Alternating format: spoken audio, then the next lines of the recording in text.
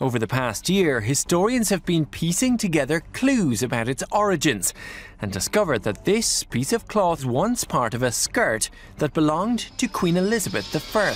For over 400 years, Queen Elizabeth I's body has been a total mystery. She forbade an autopsy, leaving history with only dark rumors. But now, scientists have finally analyzed her DNA from a secret sample. Historians believe this cloth is the only surviving piece of clothing belonging to Queen Elizabeth I. It's set to go on display at Hampton Court Palace once its restoration is complete. The results reveal what was really happening inside her body, and it's a shocking story of toxins, decay, and a bizarre final suffering that her court never understood. The findings explain everything from her famous white mask to her strange final days. The Bacton cloth secret. In a move that was kept almost entirely secret, a team of scientists and historians gained access to a priceless artifact. It wasn't her body. They didn't dare touch the tomb. The sample came from something even more personal, the Bacton altar cloth. For centuries, this was just a beautiful piece of embroidery hanging in a small church. But experts recently confirmed it is the only surviving piece of clothing worn by Elizabeth herself, a piece of a court dress from the late 16th century. For hundreds of years, it was used as an altar cloth at this rural church in Herefordshire, and more recently it hung on its walls. And on it, preserved for 4 centuries, were microscopic traces of her bodily material. Using technology that would look like black magic to the Tudor court, scientists ran a full genetic and toxicological analysis. What they were looking for was simple: a cause of death. What they found was just weird. The crazy part is the DNA itself was the first shock. It confirmed her lineage, yes, but it also showed genetic markers for a high inflammatory response. But the real bombshell wasn't in the genes, it was in the toxins. The analysis revealed a toxicological profile that was, frankly, unbelievable. Her system was absolutely flooded with 2 of the most dangerous heavy metals known: lead and mercury. This wasn't a case of someone slipping poison in her wine. This was the result of decades of exposure. The levels were so high that by today's standards, she should have been suffering from severe organ failure and psychosis for years before her end. This DNA and toxin report wasn't just a medical file, it was a key. It unlocked the truth behind her most famous feature, her iconic white mask. It also explained the bizarre, terrifying behavior her courtiers witnessed in her final weeks. The Queen wasn't just old or sad, she was being eaten from the inside out by her own image. The finding changes everything. It reframes her entire reign, painting a picture of a woman in constant hidden agony. Because she's a female monarch, she knows that she can use her appearance in court, not only through appearing in fantastic outfits, but in being painted in fantastic outfits that symbolize her leadership of the state. The weirdness of what was inside her body wasn't a single disease. It was a toxic storm, a slow-motion breakdown that science has only just been able to piece together. Her body was a prison, and the key was in her makeup. The price of purity. So here's the deal with Queen Elizabeth I. Everyone's obsessed with her image. The ghost white face, the blood-red lips, the fiery wig. It's iconic. But what most people don't realize is that this look wasn't just fashion, it was a weapon. In a world run by men, Elizabeth, as an unmarried queen, had to project an image of something more than human. She couldn't be a normal, aging woman. She had to be Gloriana, the Virgin Queen, timeless and pure. And the main tool for this illusion was a cosmetic paste called Venetian ceruse. And get this, Venetian ceruse was one of the most toxic substances you could possibly put on your body. Its main ingredient was white lead. The formula was simple. You mix powdered lead with vinegar and water. The result was a thick, brilliant white paint.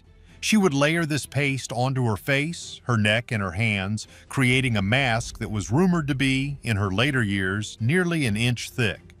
This mask covered everything. In 1562, a vicious bout of smallpox almost ended her life. She survived, but the disease left her face permanently scarred. From that moment on, the Venetian ceruse became less of a choice and more of a necessity. But here's the catch. Lead is a neurotoxin. Every single day, that lead-based paint was seeping into her skin and entering her bloodstream. The new DNA analysis confirms the devastating impact. The toxicological report shows lead levels that would be considered a medical emergency today. And the side effects? They are a checklist of horrors. Lead poisoning causes skin lesions, hair loss, and severe dental decay. Courtiers noted her teeth were black in stumps, and her hair had thinned so much she was completely reliant on wigs. But the lead didn't just attack her body, it attacked her mind. It causes memory loss, fatigue, irritability, and severe depression. And that's putting it lightly. The crazy part is the lead was only half the story. To remove the thick, corrosive paste, her ladies-in-waiting would have used another toxic brew, one containing mercury. Mercury is also a potent neurotoxin, so she was in a daily toxic cycle, poisoning herself with lead to create the mask and then poisoning herself with mercury to take it off. The new analysis shows traces of both metals locked in her system. This combination is what makes the findings so weird. It was a 1-2 punch that attacked her organs and her brain. Her iconic image was a gilded cage, and the price of that perfection was a slow, agonizing breakdown. She was a living legend, but her body was keeping score. The final decline. As Elizabeth approached her 70th year, the magnificent illusion she had so carefully maintained for a lifetime began to crumble. To her people, she was still the unbreakable queen who had faced down the mighty Spanish Armada. In 1588, Elizabeth's navy defeated the invading Spanish Armada, the most powerful force in Europe at the time. But what most people don't realize is that behind the palace walls, the queen was disappearing.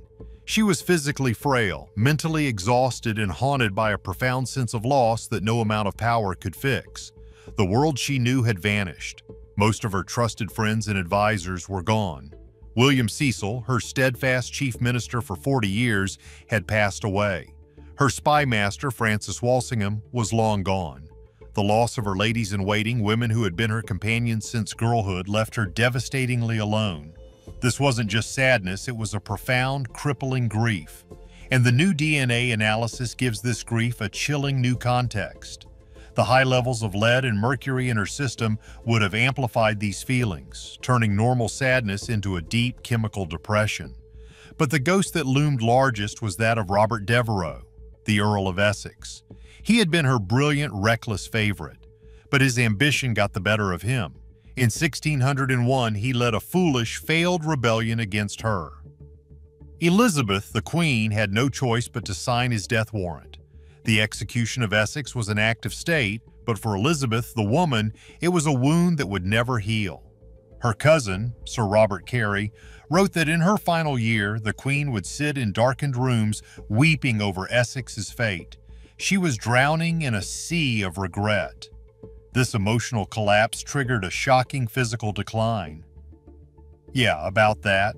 Her legendary sweet tooth, a diet rich in sugar, had finally caught up with her. Her teeth had decayed into those blackened stumps, but it was worse than just cosmetic. The new analysis, combined with historical accounts, points to multiple painful abscesses rotting her jaw from within. These infections in her mouth were constantly pumping bacteria into her bloodstream. This is a condition modern medicine calls sepsis. And the new DNA report, it showed massive markers for systemic infection. So here's the deal. She was suffering from lead poisoning, mercury poisoning, profound depression, and a raging, untreated blood infection. This is the weird cocktail that science has finally uncovered. It explains everything that happened next. The Queen was fading and her body was sending terrifying signals. The Silent Terror.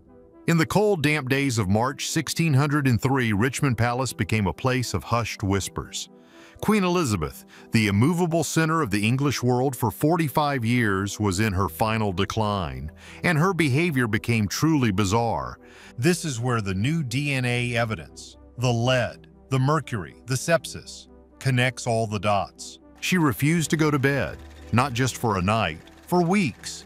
Instead, she spent hours, sometimes more than 15 hours a day, standing or sitting motionless on cushions piled on the floor.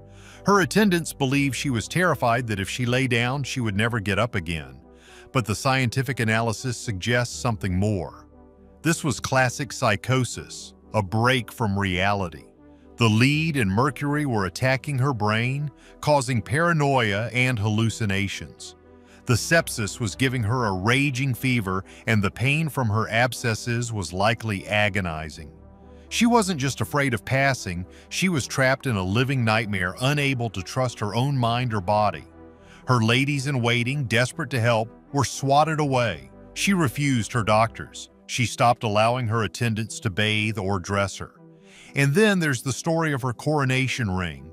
She had worn it for 45 years as a symbol of her marriage to her kingdom. As her health failed, her body swelled. The DNA analysis suggests this was massive organ failure, likely her kidneys, a direct result of the lead poisoning. Her body was retaining fluid. The ring began to cut deep into the flesh of her finger. It became so embedded that her doctors had to file it off her hand, a deeply traumatic act that she saw as a terrible omen. On March 24, 1603, the end finally came. Elizabeth I died on March 24, 1603, after ruling for 44 years. She passed away not with a final command, but in a profound silence. And this is where the weirdest rumor of all comes from. A lady-in-waiting named Elizabeth Southwell claimed that weeks after the Queen was entombed, her body, bloated with foul humors, burst open inside its lead coffin. The explosion was supposedly so violent it released a toxic vapor. For centuries, this was dismissed as propaganda, but the new analysis makes this grimly plausible. The combination of sepsis and organ failure would have led to a rapid gas-filled decomposition. It's a rare but real phenomenon.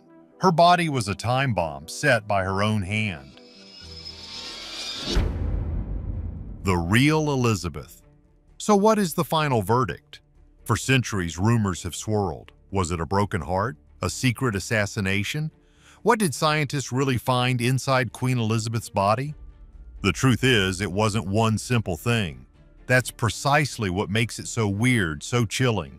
It was the perfect tragic storm, a cascade of system failures that brought down one of history's most powerful monarchs. And now, groundbreaking DNA and toxin analysis proves it once and for all. All the elaborate conspiracy theories about her being secretly poisoned by Spanish rivals or ambitious courtiers, the DNA evidence sweeps them off the table. That's not what happened. The analysis of her tissues, preserved for over 400 years, points to a different, more intimate culprit. The person who poisoned Queen Elizabeth was Elizabeth herself. It was a slow, methodical, and entirely unintentional poisoning that lasted for decades. It started not just with vanity, but with something she craved even more: control. It began with her need to project an ironclad image of power and eternal youth. That image, the famous Mask of Youth, was built on Venetian ceruse. This thick, white, fashionable paste was what she slathered on her face every single day. And it was this cosmetic that sealed her fate. Because Venetian ceruse was quite simply lead. With every application, the lead seeped into her pores, leaching into her bloodstream. It was a relentless assault. The lead destroyed her body from the inside out, causing her kidneys and liver to fail. It made her hair thin and brittle. It pocked her skin with lesions, which, in a tragic irony, forced her to apply even more of the white lead to cover the damage. But the lead didn't just attack her body, it attacked her mind. It fueled the deep, dark depression and the unpredictable paranoia that consumed her, especially in her final years after the Essex Rebellion. Then, as if that weren't enough, there was the mercury. What did she use to remove the thick, caked-on lead paste at the end of the day? A mercury-based cleanser. She was, quite literally, washing poison off with more poison. This toxic cocktail of heavy metals created a compounding neurological crisis. And finally, there was the third horseman of her personal apocalypse: sepsis. Elizabeth was famous for her love of sugar, a rare delicacy. Her teeth were famously black and rotting. This wasn't just a cosmetic problem. Her mouth was a breeding ground for bacteria. The DNA analysis shows that this bacteria entered her bloodstream, creating a raging systemic infection. It was an explosion her body, already weakened and ravaged by decades of lead and mercury, simply could not fight. Her immune system was gone. The truly weird finding, the one that ties it all together, is this. She wasn't just a queen, she was a human chemical experiment gone horribly wrong. Her final bizarre behavior, which so baffled her court, suddenly makes perfect, horrifying sense. The legendary refusal to lie down, the standing for 15 hours straight until she collapsed, the long stretches of deep silence, the paranoid rages. This wasn't madness in a romantic royal sense. It was the predictable physiological result of heavy metal toxins and a massive septic infection ravaging her brain. So the Virgin Queen was a victim of her own image. But here's the real question. Was it a price she was willing to pay? Let us know what you think in the comments. And don't forget to like and subscribe for more hidden history.